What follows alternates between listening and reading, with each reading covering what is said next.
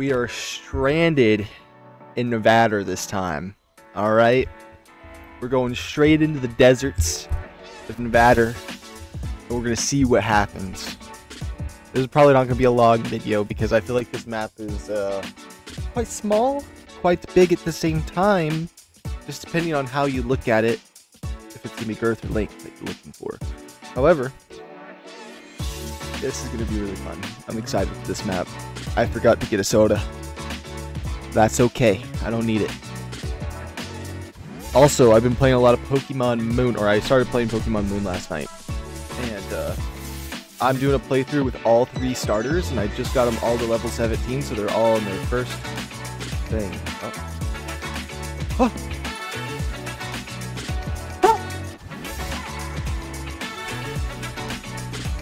Ain't no way it doesn't let me roam around the desert. And it gives me the option. Oh my goodness, no way. Anyways, when I was talking about Pokemon Moon, I ended up getting Pokemon Bank at one point, but I never paid for it because I was like, I don't feel like paying for this. It doesn't feel like something I'd want to do because I'm not going to pay that. That's nonsense. They took down the Nintendo eShop, right? Like last year, around this time-ish. And, you can no longer download things from there, which I think is really odd because they shut those servers down so quick. Like, you would have thought at least until like 2028 that they would have shut those down. I feel like they'd still be making plenty of money, especially because the Nintendo Switch, when I first got mine, I was kind of disappointed. I just preferred the regular DSs, and then that's why I ended up getting a Nintendo DS too. Where the heck is Stranded in Nevada? There it is. And, so, my favorite Pokemon games are Pokemon Black and White. I never played the sequels to Black and White, though, although I would like to buy one. To transfer your Pokemon from there, you need the Transfer app that you get through the paid version of Pokebank, which it's free now, so I can get the link, but you can't download anything from eShop because it's down. And it's just like, it's a feature for their games to like lead up into the Nintendo Switch ones. It's kind of lame that you can't really do that. So I'm probably going to have to mod my DS to get that feature. I mean, it's free now anyway, so I have to mod it to get a free feature that, like, PlayStation 3 servers are still up. I can go and buy a game on PlayStation Store on the PS3 right now. Nintendo is scummy as scummy gets. That's all I gotta say. Although it's probably not their fault, I'm just over-exaggerating it a little bit. But still, I would like to get Poke Transfer app so I can take my Pokemon Black and White Pokies to the next game. Although I can get Zekrom and everything from Ultra Moon and Ultra Sun at the end of the game. Hold on. Wait, is that Jug?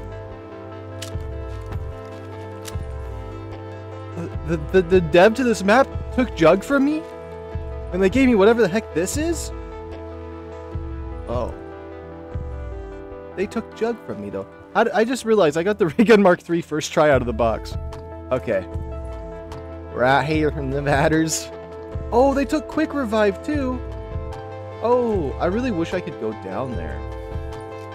Heck, why am I able to jump down right... Oh.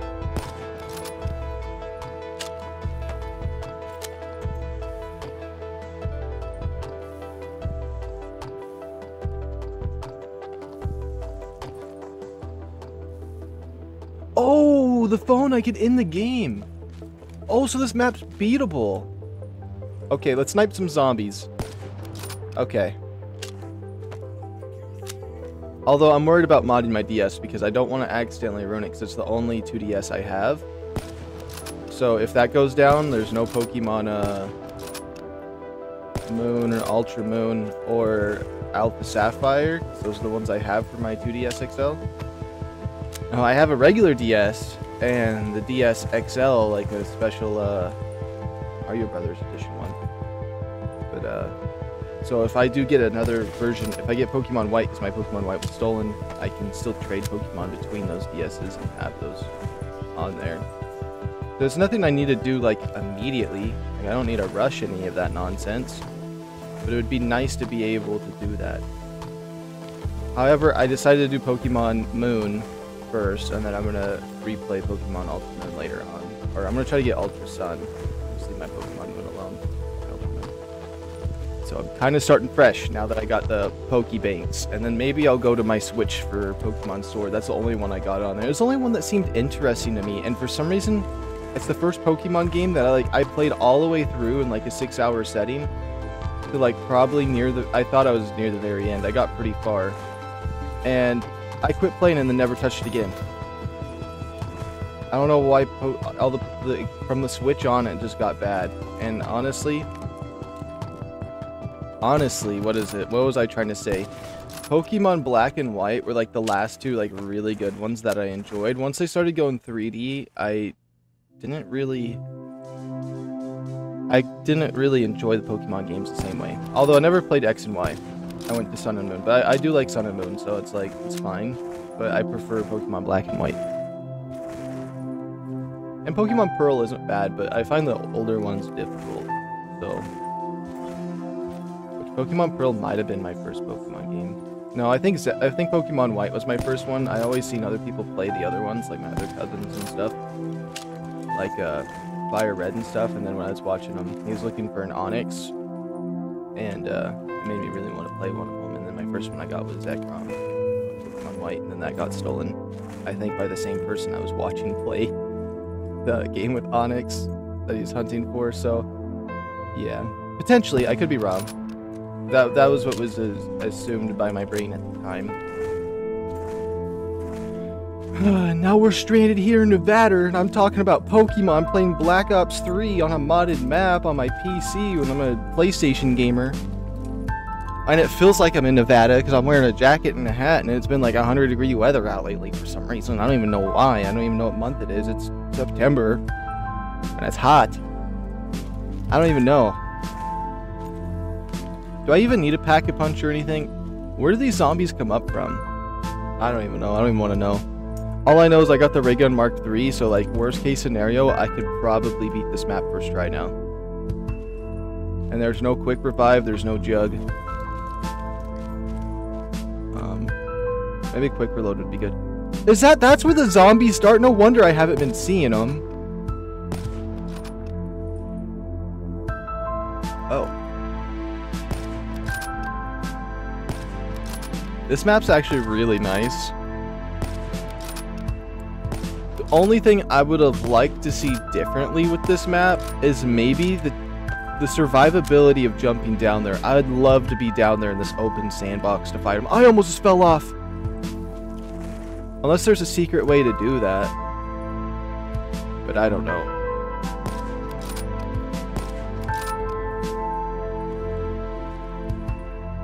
Let's see.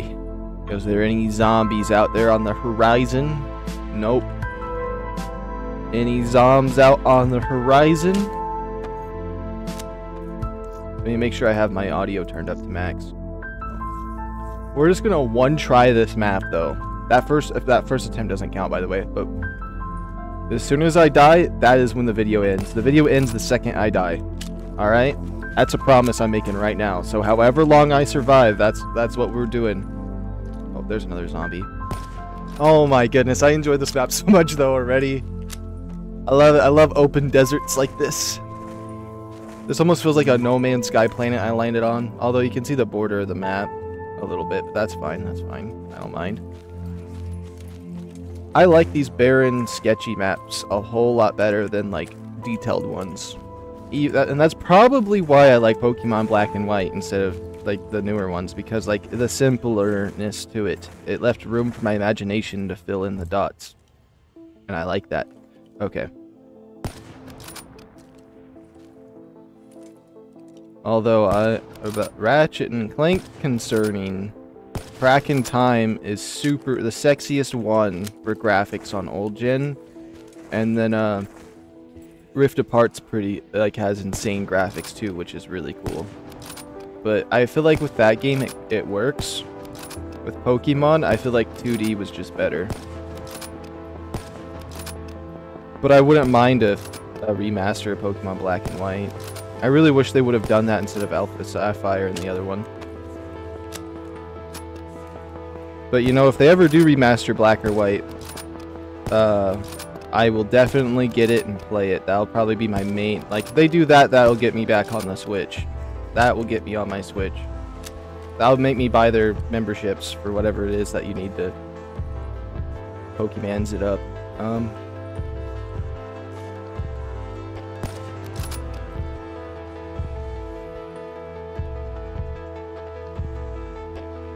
Eyes peeled. There might be zombies. Oh, there he is. He's coming. He's coming. Oh, look at him. He's huffing it. He's huffing it. Oh, and he didn't make it. Oh, my. Do I want to save up my points for, like, Elemental Pop? Oh, can I please hear... Is the song on here? This is my favorite song for perk machines.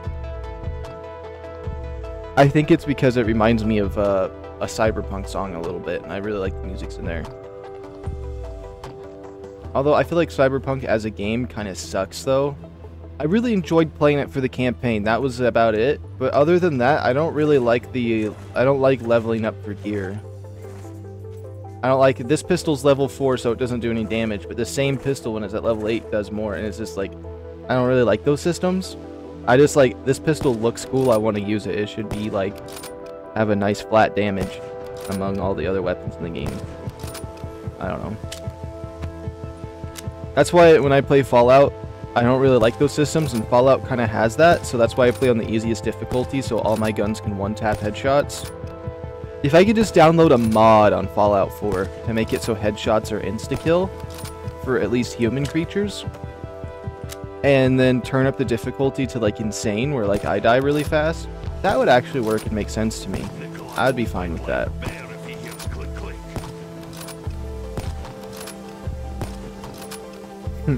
This map with the modded version of like the sound effects would go so annoying. Hold on, where's Deadshot? There's no sound effect for reloading these guns.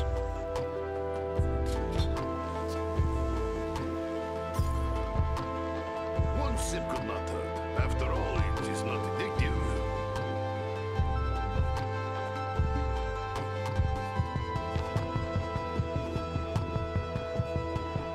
Small explosion, small success.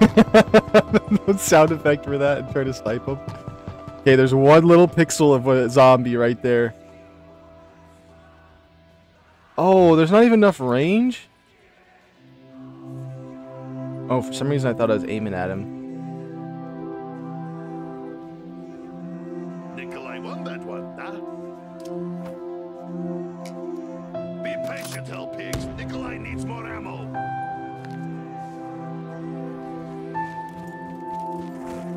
Okay, what are the odds I get a sniper rifle out of this box right now?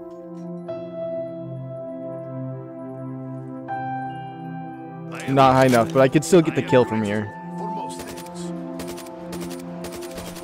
Yeah, I can still get the kill from here. It's not the same. I wish I would have kept my other weapon. I just realized I cannot get max ammos unless they come up here. Is there a way to buy ammo up here? That would be very, very nice. I would be very grateful. Oh, I can buy power-ups for 1,000.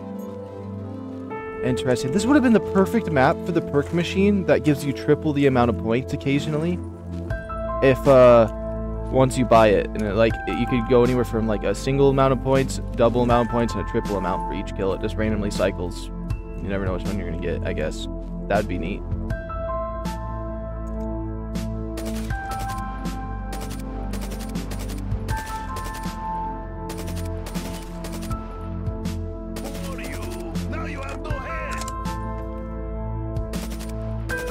I gotta make sure I'm accurate.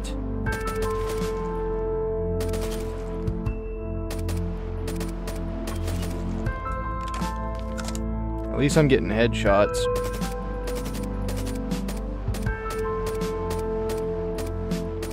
Am I really aiming too high? I was.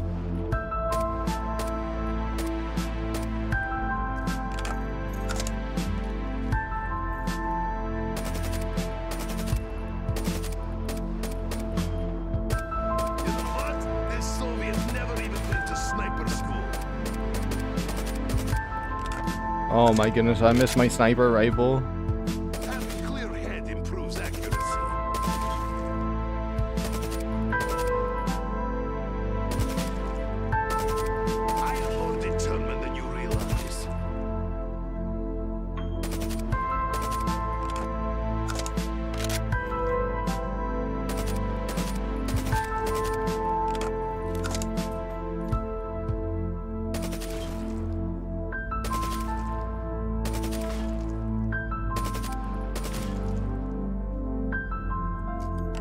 Is that it?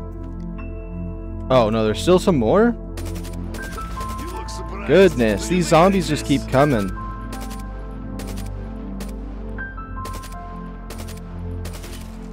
There we go. Cleared them. I don't even know if these things are worth pack-a-punching or not. Are they? Honestly, I think they are because they're going to be my survival for once zombies get up here. This gives us a For now, I kind of just have all the range I need to just not really worry about things. But once they come up here, I can camp with these. How many points is it to win? Is that 100,000 or 10k? That's 100k. That's 100k points right there. Okay. That shouldn't be bad. That shouldn't be bad. That's doable. That's easy. That's easily doable. Yeah, I can do that. I kind of feel like I should hit the box, but let me just waste all the ammo in this first. I might as well, right? Once this thing runs on empty, I'll buy a new gun. I mean, most times you buy wall weapon ammo, it's usually 1,000 anyways, and that's about how much the box is, so... I just could get a really dud weapon.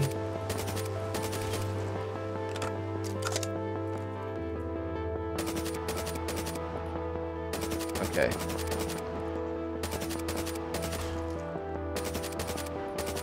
A burst weapon would actually be pretty good up here.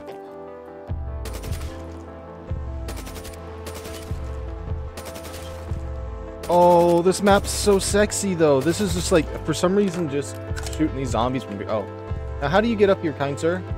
How do you get up here? You just jump? Oh, you climb. It's World War Z zombies up in here. Okay. Alright, buddy. hand-in-hand combat may soon be my only option. Okay, let's see what we get. Come on. I prefer Oh yeah, this will be way better. guns though. They're usually quite bad. I'll be way more accurate with this. Yeah.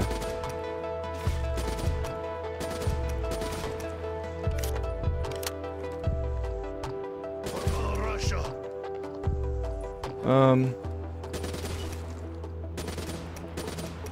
Oh, I wish I would have killed that zombie a little sooner. I can smell him down there. His body stinks. I mean, they are decaying after all. I feel like quick reload would be super sexy. Yeah, I'm kind of just want to prepare for the worst with these perks. Do not think And now I won't need this because these guns don't really damage me. No, these don't damage me.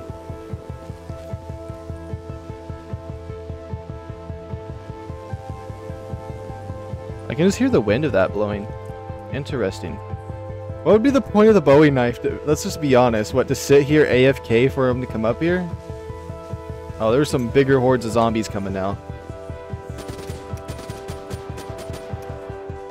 Would have been perfect for this map if they made it so Pack-a-Punch reloaded your weapon every time you hit the Pack-a-Punch machine. Or if the Locust was a wall weapon, that would have been really nice. I would have been satisfied. Or at least an ammo box up here. All of these things would be really nice.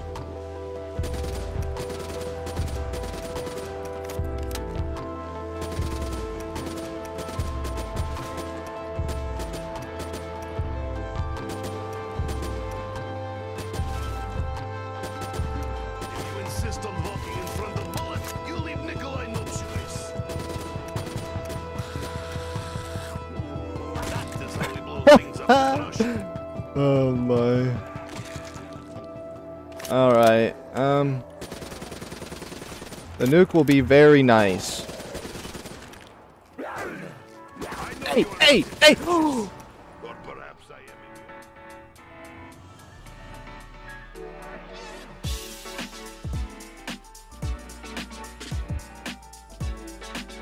Well, I'm a man of my word. Leave a like, subscribe if you're new. I'll see you guys next one. That was Lost in Nevada. This map is so good. I really want to beat it sometime. But I'm gonna get going to my next map now. We're gonna do Cum City next. Alright, adios.